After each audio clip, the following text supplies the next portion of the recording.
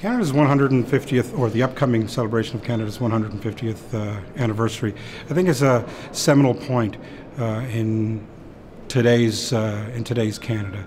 Over the last 25 to 30 years, Canadian arts and Canadian artists have moved to the forefront internationally in all aspects of the arts: filmmaking, music, television, and theatre.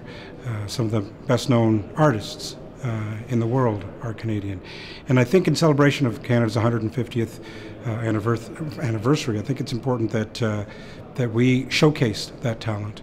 I think it's important for many reasons. One, as an identifying marker or self-identifying marker for Canadians, who we are and what we contribute to the world stage, especially on an arts and cultural level, but also in telling our stories and sharing who we are with the rest of the world.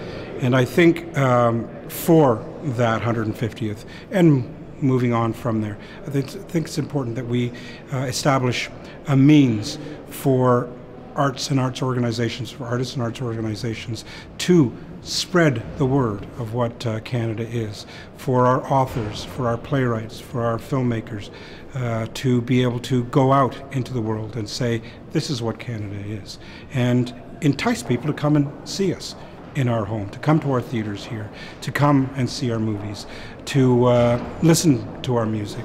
We've got awesome, very unique sounds, Arcade Fire, I want to say, yeah, I know there are. I want to say the Halifax band, but I can't remember their name now.